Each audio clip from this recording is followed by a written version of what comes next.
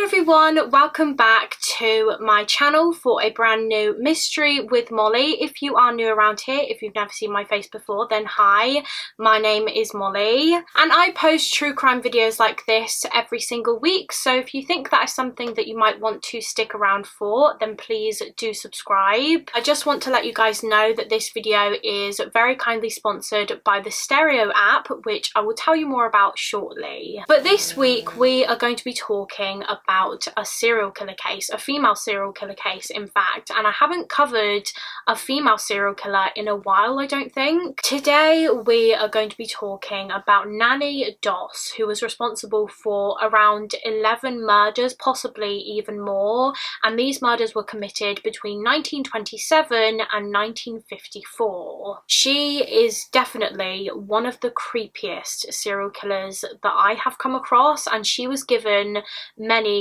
nicknames by the media, such as the Black Widow, the Lonely Hearts Killer, and the Giggling Granny, and you'll understand why as we go through the story. But before we get into the case, as promised, let me just tell you about Stereo. So Stereo is the premier live broadcast social platform that enables people to have and discover real conversations in real time. So compared to recorded podcasts, all talks on Stereo are live, and you can listen to other people's shows, or you can put on your own shows with either your favorite co-host, so you could host a show with someone that you know, like a friend or a family member, or alternatively, Stereo can automatically pair you with someone new. All you have to do is download the app, create your personalized avatar, and you are good to go. I've already done 3 shows on Stereo so far, and they were so much fun. I did one show with my sister Daisy, and we just had a bit of a chat. We talked about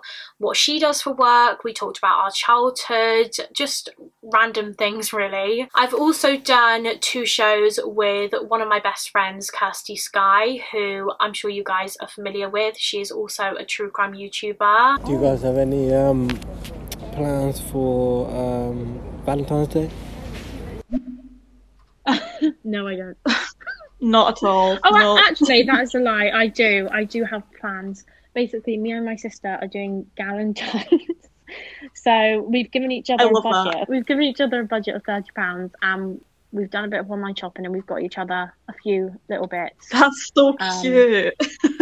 I don't really know why we did it, but we just thought, you know what? Neither of us have Valentine's. Both of us are single. Why not treat each other? Yeah, exactly. Sisters. So, woo. In our second show, myself and Kirsty actually talked about the TV show Friends, because we are both huge fans. We are Friends obsessed, and so we did each other like a little Friends quiz. It was amazing. And I'm going to be doing another show with Kirsty on the 25th of February at around 2 p.m, and in this show we are going to be doing a true crime Q&A, so I would love it if you guys could get involved. One of my favorite things about Stereo is that listeners of your show are actually able to send you voice messages whilst you are live. So whilst me and Kirsty are hosting our next show, you can send in any questions that you may have for us and we can answer them. So if you would like to listen to my previous shows and my upcoming show with Kirsty, then all you have to do is click the link in my description box, download Stereo, create your own profile and avatar,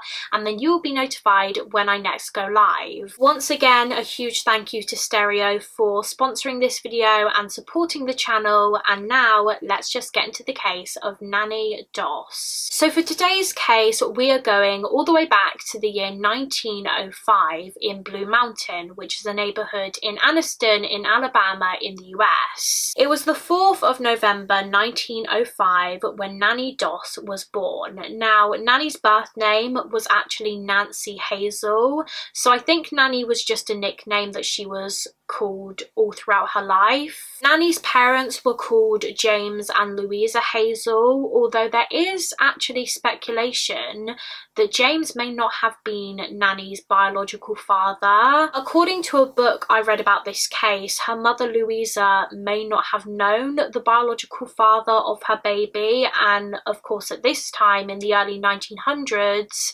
this brought shame to her and her family because she wasn't married, she was having a baby out of wedlock. And due to this, Louisa was just kicked out of the house by her family. They didn't want anything to do with her until she could tell them the name of her unborn baby's father, so they could organise a quick shotgun wedding. So Louisa was effectively just out on the streets on her own and pregnant. However, she was able to earn some money doing some odd jobs for a couple of people around the neighbourhood in Blue Mountain, until eventually in early November of 1905 she gave birth to her first child, a daughter called Nancy, or Nannie. So now that Louisa had given birth, she was pretty much a ruined woman to the community because she didn't have a husband. However, surprisingly, about a week after Nannie was born, Louisa was proposed to by a local farmer, and his name was James Hazel. And James took baby Nannie on too. It didn't seem to bother him that Louisa already had a child, as it probably would have bothered other men back then. From then on, he just saw Nannie as his own daughter. So it may seem like James Hazel was a really nice guy taking on Louisa and her baby, but that's not the case. James could actually be really, really mean to Louisa. As soon as James got a little bit stressed, he would take it out on his wife Louisa. He would order her around, and he was, you know, both verbally and physically abusive. He would just insult her constantly, and he would hit her with a cane that he used on the farm. He just really was not a nice guy. Now, as you would expect, there were a lot of jobs to do on James's farm, and so most of the time James and Louisa would be doing these jobs. They would be out working on the farm, which meant that their daughter Nannie was pretty much ignored for the first few years of her life. And as soon as she was able to, Nannie was also put to work on the farm. Even when she was a very young child, she was put to work on the farm. Eventually, Louisa and James had another 4 children. They had 1 son and another 3 daughters, so in total they had 5 children. And Nannie, being the eldest, was the one who really took care of her younger siblings, who were babies. Whilst her mother and father were out working on the farm, she would feed her siblings and wash them and change their nappies. And bear in mind, she was literally a child herself. When Nannie was around 5-6 years old in 1910, when other children her age were just starting school, her parents, James and Louisa, made Nannie stay home and look after the younger children. Now, Nannie absolutely hated her father James, and she hated him ever since she was a very young child. He was also abusive towards his children, just like he was towards his wife. James was just so strict. He saw himself as the ruler of the family, and everyone had to do what he said. And as soon as the other children were old enough, he also put them to work on the farm. Occasionally he would allow the children to go to school, but most of the time he demanded that they stayed home and worked for him. He cared very little about them getting a proper education. And of course, because they hardly ever went, their performance at school and their work was very, very poor, and they hated that, especially Nannie. All she really wanted to do was learn. The other kids in school would tease the Hazel children because, well, 1, they weren't the smartest because they were so behind with their learning, and 2, because they came from a rather poor background. The Hazel family didn't really have that much money, and so the kids were bullied and made fun of a lot. As Nannie got older, she developed a love for reading, and when she read a book, it was like she was entering a different world, and it meant that she could escape her unhappy home life, even if just for a little while. She especially loved reading magazines and books that were specifically about romance, and from reading this kind of thing, she developed a dream of having the perfect romance of her own one day in the future. She wanted the perfect romantic future. In the year 1912, when Nannie was around 7 years old, told she was involved in an accident that would ultimately have an effect on her for the rest of her life. One day, her and her family were travelling on a train down south because they were going to spend the weekend with some of James's family that lived there. Whilst they were on the train, Nannie was just reading a romance magazine to occupy herself, as she usually did. However, all of a sudden, the driver of the train had to slam on the brakes because he spotted a pine tree on the railway track that had been knocked down by a storm. So like I said, he immediately slammed on the brakes. He stopped the train, causing everyone on the train to fall forward. Now, everyone else on the train was pretty much fine. They did have a few cuts and bruises on their legs, but they were okay. However, the same couldn't be said for 7-year-old Nannie. You see, she was seated right in front of a metal bar, and so when the train just stopped suddenly, Nannie went flying and she hit her head on this metal bar, and this knocked her unconscious. And it's believed that this injury left her with permanent brain damage. And from this point on, all throughout her life, she suffered with very painful headaches and migraines. She would experience blackouts, and she would also go through periods of severe depression. And as I'm sure a lot of you know, many other serial killers have also suffered head injuries in the past. For example, Fred West, Richard Ramirez, I think John Wayne Gacy, and Nannie Doss had one too. As Nannie began entering her teenage years, her hatred for her father James only grew. Like I said, he was very, very controlling, and he would not allow his daughters to wear anything that enhanced their appearance. So they weren't allowed to wear pretty dresses, they weren't allowed to experiment with makeup. Just normal things that many young girls like to play around with, they were not allowed to do. And they also weren't allowed to even just be friends with boys. They were forbidden from having any kind of interaction with the opposite sex, because James was convinced that if his daughters made themselves look more attractive by putting on makeup and wearing dresses, then they would be molested by someone. He was just so possessive of his daughters, and this one time he caught Nannie recreating a hairstyle that she had seen in a magazine, and James went mad and he beat her with his cane. But despite all of this abuse, Nannie was still very interested in romance. However, it seems as though this interest soon became more of an obsession for Nannie. She became obsessed with the idea of some handsome man falling in love with her and taking her away from her life on the farm, taking her away from her abusive father. And pretty much any spare time she had, she would spend it reading about love and romance. And she soon started reading the Lonely Hearts columns in magazines and newspapers. I think I've explained this in a video before, but the Lonely Hearts column, if you don't know, was like a section in the newspaper where single people would basically just advertise themselves. I actually don't know if it's still a thing in newspapers today, but people would just write their name, their age, their occupation, and what they were looking for, and they would wait for a response from other single people. And like I said, Nannie began reading through the Lonely Hearts columns just like she would read through her romance magazines and books. At around 15-16 years old, Nannie started looking for her own job because her family's farm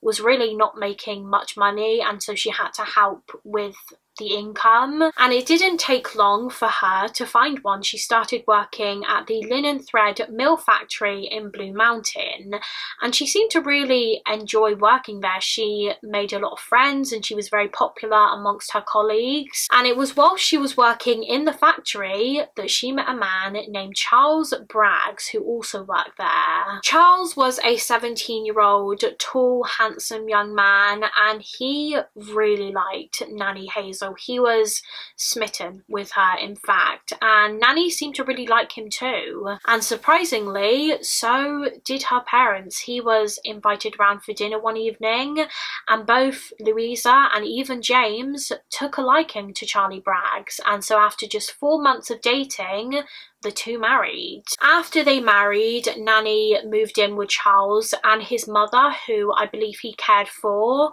However, Nannie hated living with Charlie's mother. She was quite similar to Nannie's father James in the sense that she was very, very controlling, and she found errors and faults in absolutely everything Nannie did. Nothing Nannie did was ever good enough for this woman. Whilst Charles would go off to work, Nannie would stay home most of the time and tidy the house, so it would just be her and her mother-in-law, and she would just critique Nannie constantly, and she was overly protective of her son. Actually, I don't know if protective is even the right word. I think possessive is a better word. She didn't really like her son and his wife spending any time together on their own.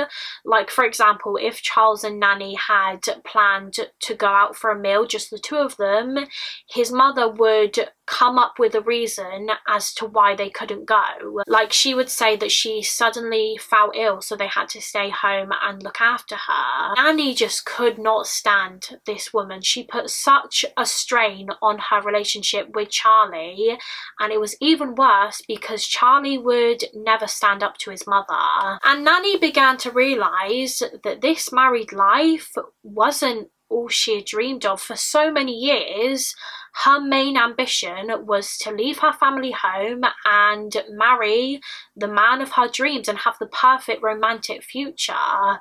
But this was far from a happy life for her. But despite this realisation, about 2 years after Nannie and Charles married in 1923, Nannie gave birth to their first child, and within the next 3 to 4 years, she gave birth to 3 more children. So in total, they had 4 children, 4 girls actually. They had 4 daughters, and they were all born very close together. And Nannie found it extremely difficult to care for all of these children. She became very, very stressed, and so she began drinking a lot of alcohol as a coping mechanism. And she also began cheating on her husband Charlie. She would go to different bars and drink and sleep with different men. However, Charlie was also being unfaithful. He was having multiple affairs, and he would just disappear for several days at a time and drink and cheat on his wife. So their marriage was just really falling apart. And then one day in 1927, not long after the birth of their 4th daughter, Charles returned home after he had been away drinking and sleeping with other women, to find that 2 of his children had just suddenly died. As I said, Nannie and Charles had 4 daughters, and the 2 middle ones, who I believe were called Zelma and Gertrude, just unexpectedly passed away. One minute the girls were perfectly healthy, and the next they were dead. So what had happened to them? Well, it was believed by doctors that their cause of deaths was food poisoning. Accidental food poisoning from the porridge that they had eaten for breakfast that morning. And to everyone around her, Nannie seemed to be devastated, heartbroken about the loss of 2 of her children. However, her husband Charles wasn't buying it. He had his suspicions that this was no accident. In fact, he firmly believed that his wife Nannie had actually poisoned the children herself because she couldn't cope with the stress of having 4 young children, and so he believed that she decided to just get rid of 2 of them. And he was terrified. He was so scared that she would try to poison him and their other 2 children, and so he decided to leave. One night, Charles packed his bags and he woke up their eldest daughter Malvina, and they fled without Nannie realising. I believe he did plan on taking his youngest daughter Florine with him too. However, he left in the middle of the night and Florine was sleeping next to her mother Nannie, so he just couldn't take her because he couldn't risk Nannie waking up and realising what he was doing. And he also didn't take his mother. He left his mother behind as well. However, shortly after he fled, his mother actually passed away too.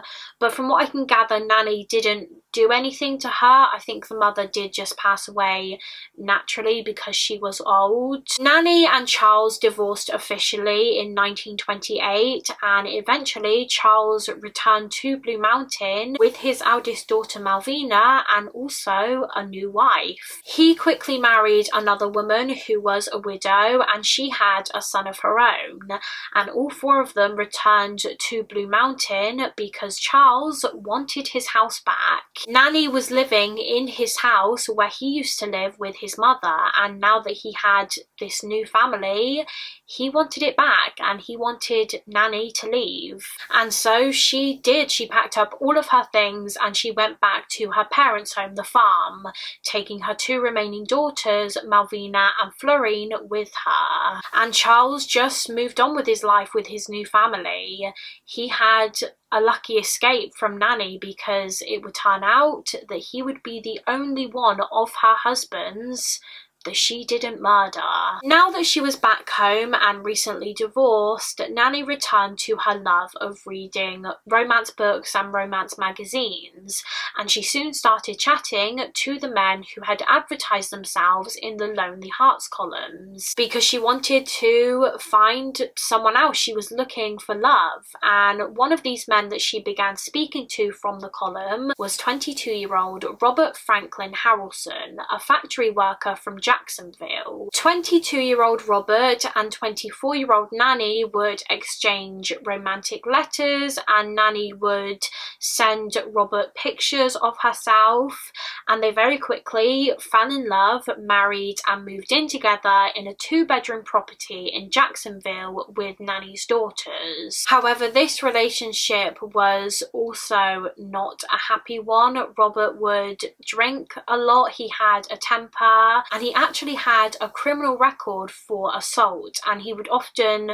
go out drinking and he would regularly get into fights with people from bars. He could be very violent when he was drunk, and he would sometimes just go into a rage and he would hit his wife Nannie. But despite all of this abuse, their marriage actually lasted a lot longer than Nannie's first marriage to Charles. Robert and Nannie were together for around 16 years, and during this time her 2 daughters, Malvina and Florine, obviously grew up and soon became adults themselves. And when her eldest daughter Malvina was 18 years old, she married a man named Mosey Haynes in 1942, and in 1943 the young couple had their first child. It was a little boy who they named Robert Jr., just like Nannie's second husband Robert, so Malvina's stepfather. And then 2 years after the birth of Robert Jr. in 1945, Malvina and Mosey had another child, and this time it was a healthy baby girl. Now, Malvina's second birth was a very difficult and long one. It was quite traumatic for her, and by the end of it, she was very tired and very weak. She was so exhausted that she didn't even have the strength to hold her newborn, and so the baby was handed over to its grandmother Nannie, who was sat by her daughter's bedside. However, at one point the doctors and medical staff left the room for probably only a couple of minutes, but by the time they had arrived back, Malvina's baby girl was dead. Now, examination of the baby's body showed no clear cause of death, and so doctors just assumed that because the birth was a lengthy one, the baby had most likely just been deprived of oxygen for too long and was just unable to survive on its own. They thought it was just a horrible, uncontrollable accident. However, Malvina believed otherwise. She did not believe that her baby's death was from a lack of oxygen. She believed that her mother, Nannie, had murdered the child. Malvina confided in her sister Florine that just after the birth, when everyone left the room and it was just her, Nannie and the baby, she swore she witnessed Nannie getting out a hat pin, which is a pin that is used for securing a hat to your head. Malvina said that she saw Nannie get out a hat pin and force it into the newborn baby's head. Now, at the time, Malvina just thought that it was a horrible, horrible nightmare because she was so exhausted from the birth. However, when she woke up and realised that her baby was actually dead, she was sure that this nightmare was actually the truth. Nannie had murdered her own granddaughter. But unfortunately, Malvina couldn't really do anything. She couldn't prove that this was true, and she knew that probably no one would believe her anyway, because Nannie really came across as a loving and caring grandmother.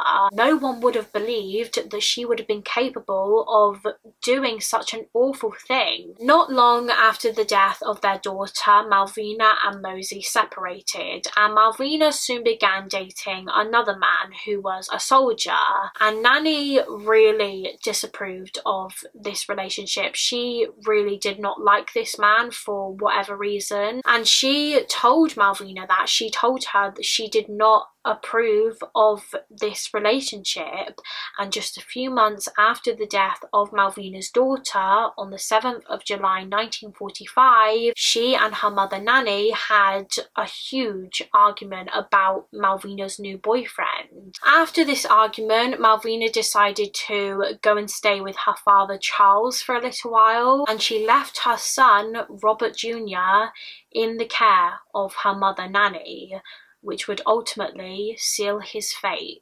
Robert Jr., this healthy young boy, just suddenly mysteriously died later that same night, and doctors were not really sure what caused his death, and so it was ruled that he had died from asphyxia from unknown causes. Again, just like the death of his little baby sister, it seemed to be just an awful, unexplained accident. However, once again, that wasn't the case. His grandmother, Nannie, had actually murdered him. Now, I'm not sure exactly how Nannie killed Robert Jr. One source said that she probably choked the little boy to death, whereas a book I read about this case said that she actually poisoned him with rat poison. She apparently put this poison into some cookies that she baked, and then slowly throughout the day she fed Robert these cookies until he died.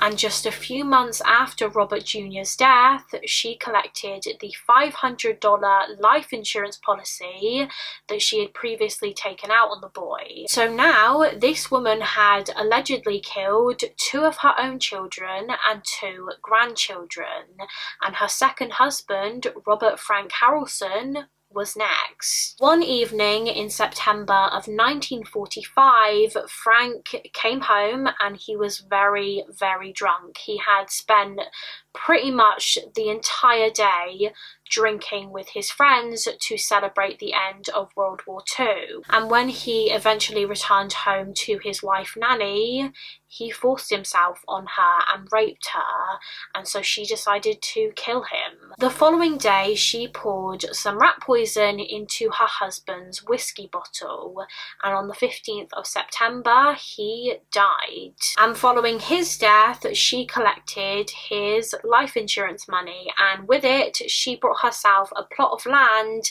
and a new house in Jacksonville. So now 40-year-old Nannie was single once more, and she quickly went back to the Lonely Hearts columns to find her next husband. And it doesn't take long for her to find one. Soon she starts writing letters to a man named Arlie Lanning, who was from Lexington in North Carolina. And just 2-3 days after they met in person, Arlie and Nannie were married. They didn't waste any time. However, much like her previous husband, Robert Frank Harrelson, Arlie Lanning was also an alcoholic, and Nannie just couldn't really be bothered with it this time, so she would often just leave her husband, leave their home for sometimes months at a time. When she returned home, her husband Arlie would promise to change and promise to stop drinking alcohol, but as soon as he would slip up, Nannie would be off. She would just travel across the country, cheat on her husband, and eventually she would go back home. And once she was home, she would be the perfect doting wife for a short while, but like I said, as soon as Arlie would slip up and start drinking again, she would leave. So it was just this cycle, really. However, this cycle ended in the year 1950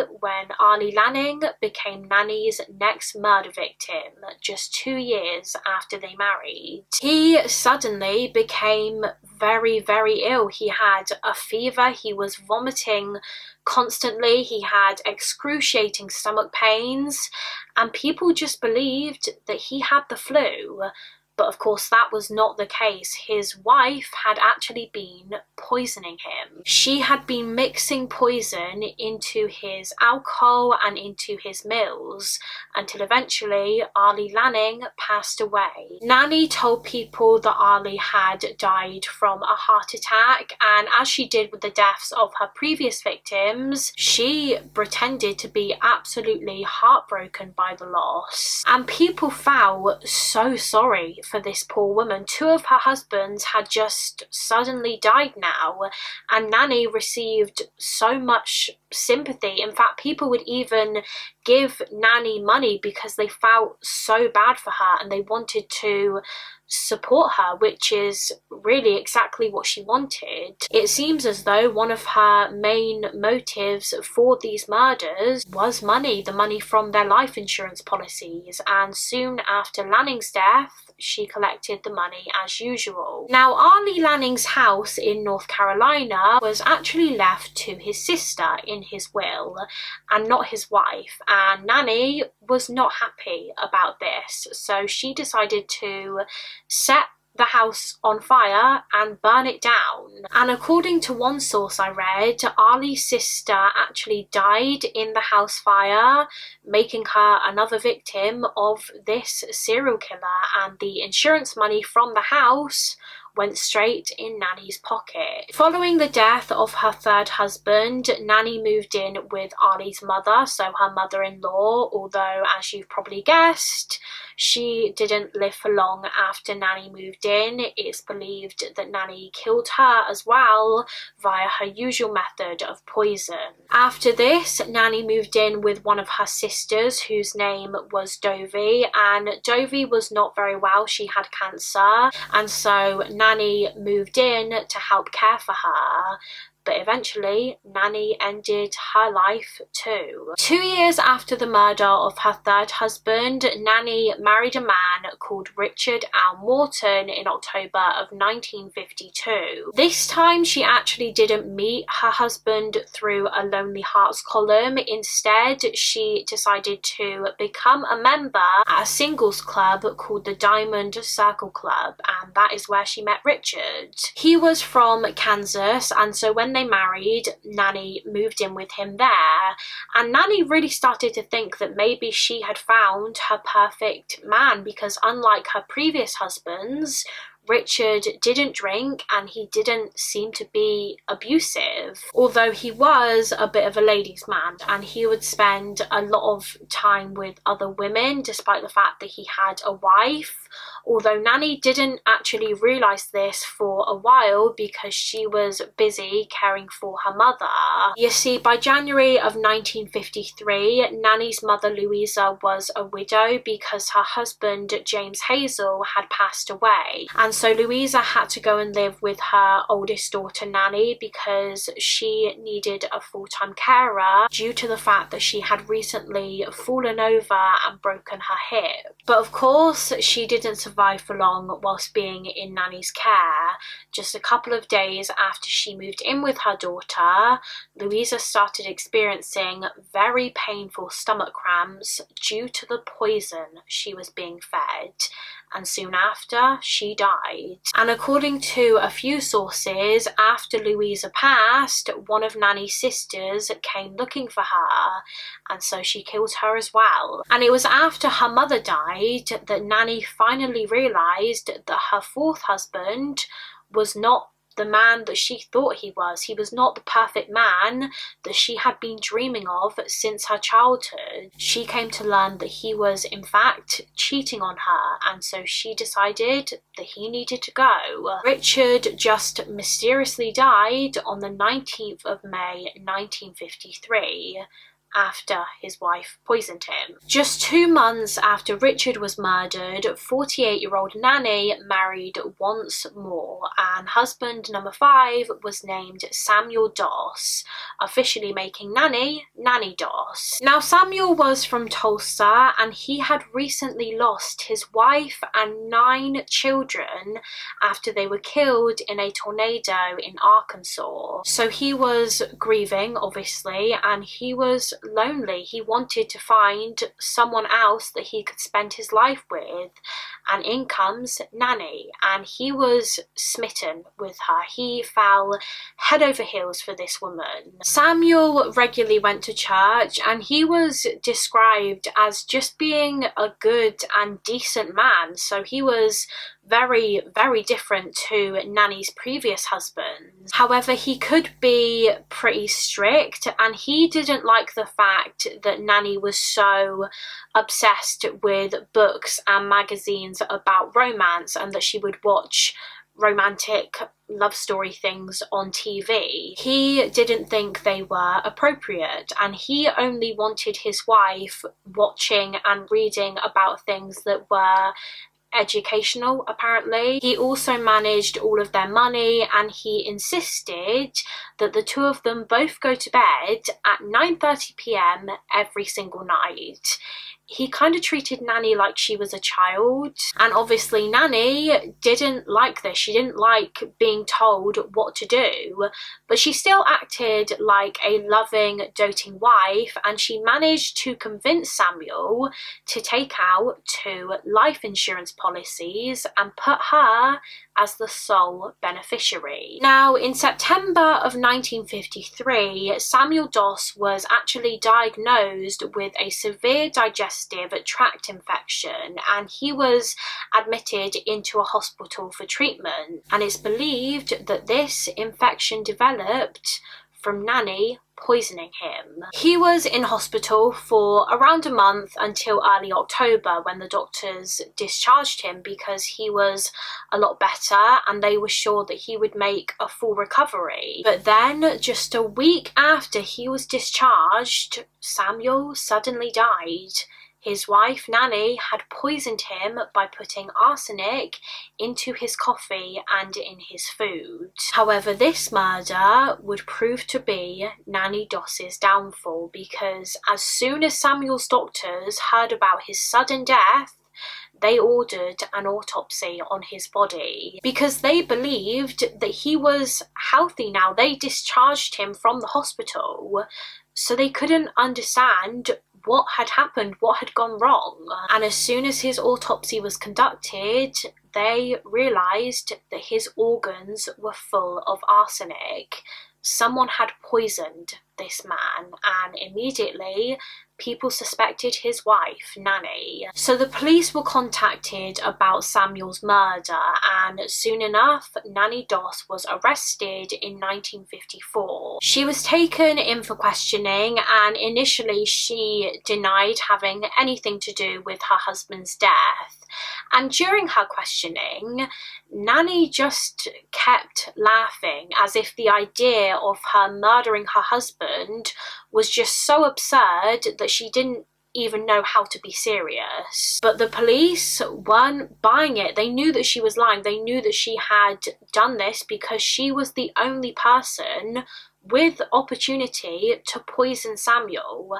However, they were concerned that if she didn't confess, they would struggle to convict her for this crime. After they had arrested Nannie, the police began looking into her background, and they put together like a timeline of her past. And it was then when they realised that Samuel Doss wasn't the only one in Nannie's life who had just suddenly, mysteriously passed away. They discovered that 4 out of her 5 previous husbands had died just out of nowhere, and so had other members of her family, like her mother, Louisa, and her daughters and her grandchildren. So they began thinking that maybe all of these deaths were no coincidence. Maybe Nannie Doss was a serial killer. And so they started questioning Nannie about the death of her previous husband, Richard Morton, but still Nannie just giggled and she said nothing. So the detectives gave Nannie 2 options, and they said to her, either you keep lying and denying everything you've done and we'll take you to trial anyway and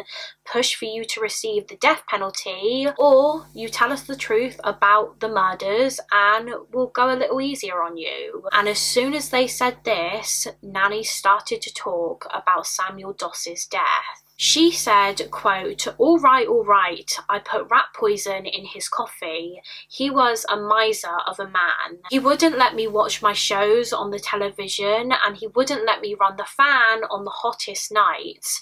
I mean, what woman could live in circumstances like that? There you have it. My conscience is clear. Can I have my magazine back now? Basically, Nannie brought a romance magazine into the police station with her, and they confiscated it. So the detectives made a deal with Nannie, and they said to her, if you tell us about the other murders, we'll give you your magazine back. And she wanted her magazine, so she agreed. Nannie went on to confess to some of the murders. So she confessed to the murders of 4 of her husbands, so Frank Harrelson, Arlie Lanning, Richard Morton and Samuel Doss. Like I said earlier, the only one of her 5 husbands that survived was her first husband, Charles Braggs. He was the one that got away. On top of these 4 murders, she also confessed to the deaths of her mother-in-law, Arlie Lanning's mother, her sister Dovie, her own mother Louisa, and her grandson Robert Jr. So in total, she admitted to killing 8 people, but she denied other murders, such as the murder of her granddaughter and the murders of 2 of her daughters. But even though she had just confessed to taking the lives of 8 human beings, she seemed to find this whole situation hilarious. While she was talking the detectives through these horrific murders, she could not stop smiling and laughing. It was actually really disturbing, and this is why she was given the nickname the Giggling Granny. She wasn't upset. She didn't feel any guilt or remorse. She just did not care. This was funny to her. And she often made jokes about her dead husbands and the methods that she used to kill them. One time she joked about how she murdered one of them by lacing the sweet potato pie she had cooked with arsenic. Now, the detectives believed that the reason she killed these people, her husbands in particular, was for their life insurance money. However, Nannie Doss said that this wasn't actually the case. She said that she didn't really care that much about the life insurance. The main reason she killed her partners was because all her life she was looking for the perfect man. She told the detectives about her love, well, her obsession with romance novels and magazines, and how ever since she was a child she dreamed of having the best romantic relationship. And she said that as soon as she realized each husband wasn't the perfect man after all, she decided to murder them so that she could keep on looking for Mr. Right. After Nannie's confession, the bodies of the victims were exhumed, and after examination it was found that they all had huge amounts of rat poison in their systems, confirming that they had been murdered. Nannie Doss was ultimately charged with the murder of her fifth and final husband, Samuel Doss, to which she pled guilty, and in May of 1955, at 50 years old, Nannie was sentenced to life imprisonment. Now, the state didn't actually pursue convictions for the rest of the murders, and I don't actually know why, because there was ample evidence linking her to those crimes. I couldn't find a reason for why they decided not to charge her with the other killings, especially the ones she admitted to. She literally confessed to 8 murders, so I really cannot understand why they would not try to convict her for at least those as well. Maybe it was because they were sure that she would get life imprisonment anyway, just for the murder of Samuel Doss, so perhaps they thought it was best not to waste money and resources trying to convict her for the other murders too. I just don't really understand it, because from what I can gather they had enough evidence to prove that she was the killer, so why not try to convict her? But regardless, like I said, she was going to prison for life anyway, and the jail that she went to was the Oklahoma State Prison,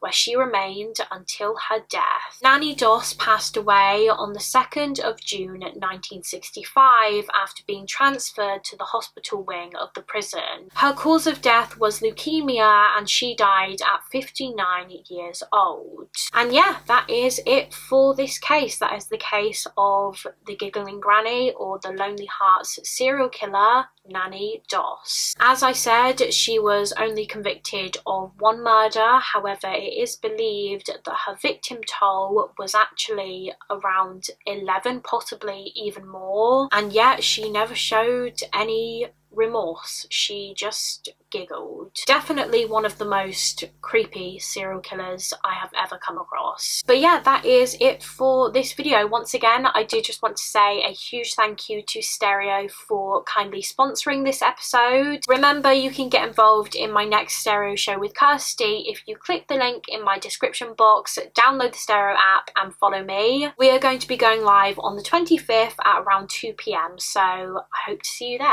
Before I go, I also want to give a special shout out to the members of my Patreon page. Thank you so much for your support, guys. If anyone else wants to become a member of our little Patreon family, then the link is always in the description box of my videos. Please do give this video a thumbs up and subscribe if you haven't already, and I will see you again next week for another mystery with Molly. Bye guys.